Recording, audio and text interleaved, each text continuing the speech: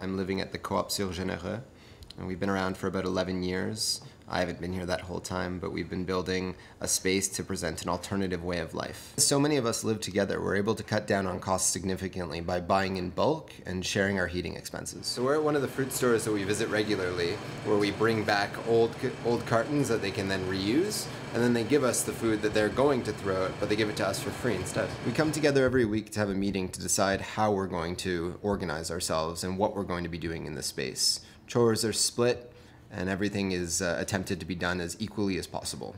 We have $100 that goes aside from our rent that everybody pays, that goes into a public pool where we spend for internet and telephone and electricity and food and public projects and all kinds of things that benefit the community around us.